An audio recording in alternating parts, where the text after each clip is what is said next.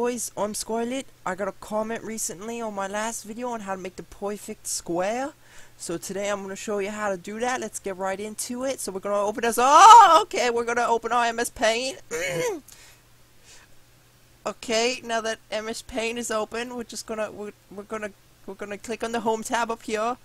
Gonna go ahead and select our square tool. Gonna left click and drag any way you want. So for it to be a square, remember, all sides must match, okay? So voila. Oh, yeah.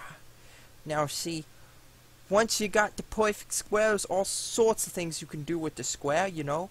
We can make another square, you know, and then we can like, we can select the first square, and we can like, rotate. Oh no, we're gonna rotate it, you know, rotate it, and move it. We're just gonna. We're gonna make another square inside of the square,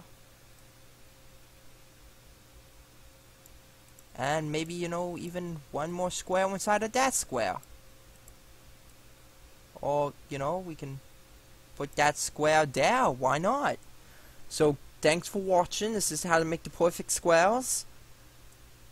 I you know, really like perfect squares, you know, they're really good. You can always comment, rate, and subscribe if, you know, these helped you at all.